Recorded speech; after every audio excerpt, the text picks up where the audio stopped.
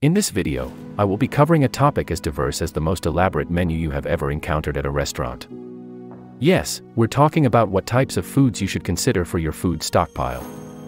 Understanding that covering all these food types in just one 8 to 10 minute video would be like trying to devour that extensive restaurant menu in just one sitting, I will be serving up this information in bite-sized portions, across a few videos, in order to do justice to this vital subject. Choosing the right foods to stockpile is not as easy as you may think, and certainly not as routine as your monthly grocery shopping. In fact, stockpiling food is a serious decision that can make all the difference when faced with unforeseen circumstances.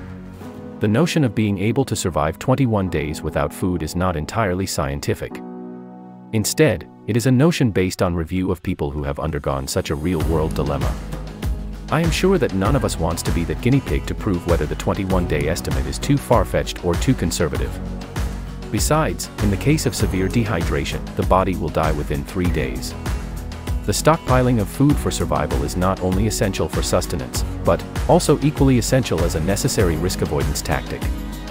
If you can self-sustain during a bunker-in or bug-out situation, it means that you will avoid any direct exposure to whatever caused the situation in the first place. As a prepper, it is important to understand that your short-term needs for food in the immediate 7 to 21 days aftermath of whatever prolonged crisis has occurred should be met by your normal food stock that you purchase through your weekly or monthly grocery shopping.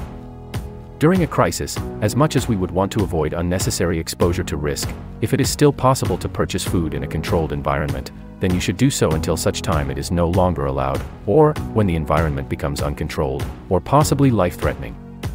This would be a calculated risk, but still an opportunity to optimize the present food availability whilst at the same time pushing out the future date when you will need to actually dive into your food stockpile. If you are already a prepper, you will know this, and if you are new to prepping, then you must know this. The underlying principle of stockpiling of food for survival is that it is about staying nourished, avoiding desperation, and ultimately it is about self-preservation. It certainly is not about gourmet cuisine or winning that reality TV cooking show. The first element would be choosing shelf-stable foods that will not require any refrigeration during the duration of their storage. Foods chosen must be non-perishable and must be storable for a period of a year or longer. Secondly, the non-perishables chosen should at least be of sufficient variety to ensure balanced nutrition.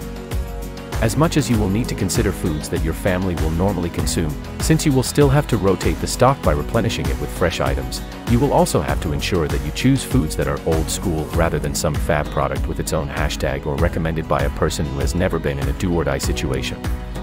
Thirdly, the quantities of items stored should provide you with a minimum of 6 months of self-reliance. Why 6 months? This is a minimum, but you should aim for a longer period. The logic behind the minimum period of 6 months is threefold. The first is about cost and familiarity. Unlike the very expensive specially prepared and packaged long-term food products that are made specifically for the prepper and/or survival markets, most of the store-bought non-perishables which we purchase have a best before date that vary in range from 6 months and longer. Some even have a shelf life of 3 or more years, but most allow you a year to consume from their date of manufacture.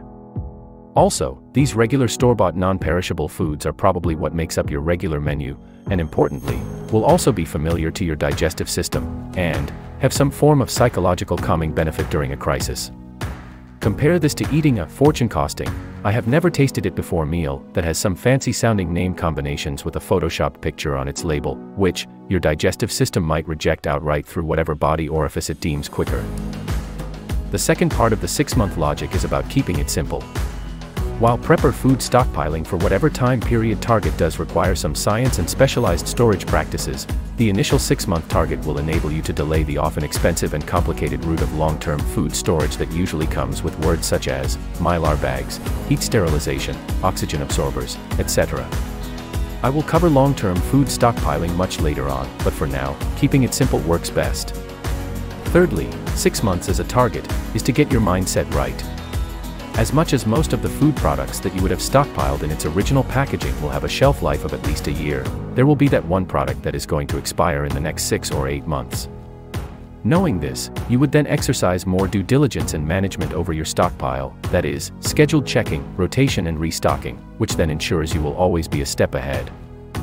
By using this basic logic for a minimum 6-month window, which will involve just some basic maths, some timekeeping, and some trolley bumping, it allows you time to become good at the basics first before really going big and going more long-term. So, what foods do you target for your food stockpile? When drawing up your list of what to get, consider your family size, the normal serving ratios that each member usually eats, and the probability that your regular 3 meals a day will become only 1 or 2 meals a day, perhaps supported by in-between snacks.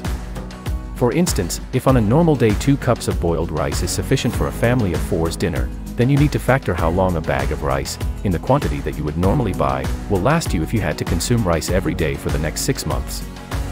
You would also need to consider the resources that would be required to make that pot of rice, that is, water for cooking the rice, gas or another heat source for cooking, and whether these resources will be sufficient to provide you with a month of cooked rice. Similarly, you would look at the in-between meal spaces and decide if you are going to stock up on filler meals like instant porridge or a similar food, and whether the calorie intake will be sufficient for the day, as well as what other resources you may need to cook these filler meals. It may not sound as easy as you thought, but it is still not rocket science. It is just about doing the right thing right so that when the day comes, you and your family will be all right, and at least not becoming a 21-day without food statistic. Canned foods are the obvious first choice. However, there are some basics to consider when choosing your products other than just looking at the best before date.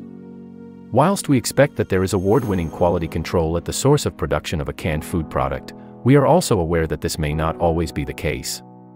And, once the canned food hits the road, it is at the mercy of the truck driver, potholes, other road users, the offloading process at your local supermarket, and that merchandiser who tries to balance 10 cans whilst packing the shelf.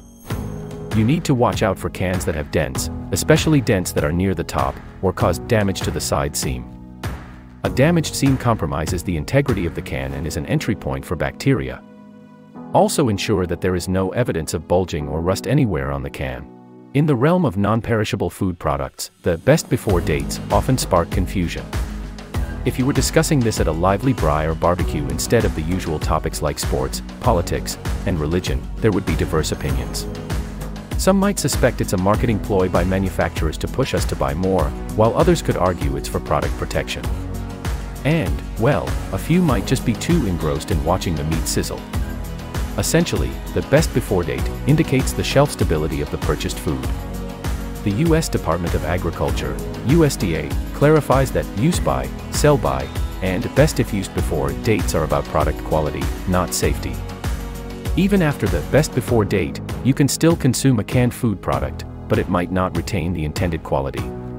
The nutritive and appearance value could have declined, as certain nutrients may have degraded, and the food may have lost some flavor or may started to discolor. Though the best before date provides a guideline, the risk of food poisoning from canned food products exists both within and beyond the stated shelf life window. Botulism bacteria, a dangerous culprit, might even contaminate the canned food product during the manufacturing process, especially when the canning process is substandard.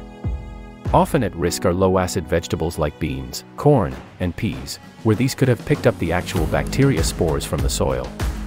Eating canned food that has been contaminated by this bacterium can kill you, and even if treated, the victim may still suffer nerve damage. Creating a stockpile management system is crucial as bulging and denting can still occur after you have bought the product.